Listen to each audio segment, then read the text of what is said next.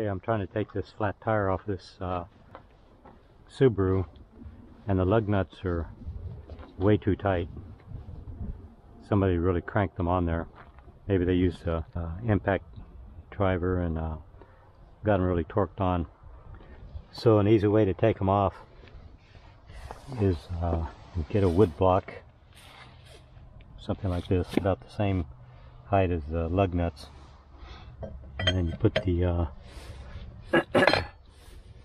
your wrench on there, and you have the wrench supported with the wood block, and then you can just use your foot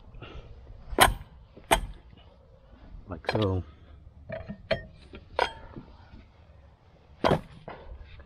Loosen them up. So anyway, that's an easy way to get lug nuts off if they're too tight to get off by hand. Okay, thanks for watching.